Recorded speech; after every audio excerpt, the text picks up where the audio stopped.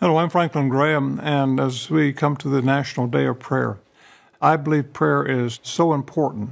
This gives us an opportunity to go directly to the throne of grace, to go directly to the presence of Almighty God Himself and make our petition.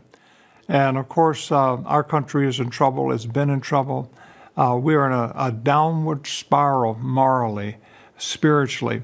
And the only hope for our country is Christians praying and for God to intervene. I don't see any other hope outside of Almighty God just intervening. But how do we get the ear of God? Prayer. And I just encourage you to pray and be a part of the National Day of Prayer. Go to the website, look where people are meeting in your area, and be a part of it and join it. Those of you that are watching right now, you can just join me in a prayer for our country. And let's just pray. Just Heavenly Father, we just pray for our country.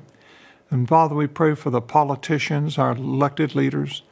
Father, we pray that you would get a hold of their hearts, that you would convict them of their sins, and that they would sense their sins, and that they would repent and turn from their sins and put their faith and trust in your Son, Jesus Christ, who came from heaven to this earth, who died for our sins, who was buried, whom you raised to life.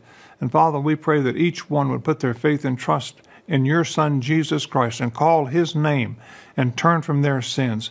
And Father, we pray for our president. We pray for all of our elected leaders today. Lord, that you would just get a hold of their hearts. And for the staff that advise the president, for those that work at lower levels that no one knows their names. You know their names and you know who they are. Father, we just pray that you would get a hold of them. And Father, we pray that you would turn this nation's heart back to you.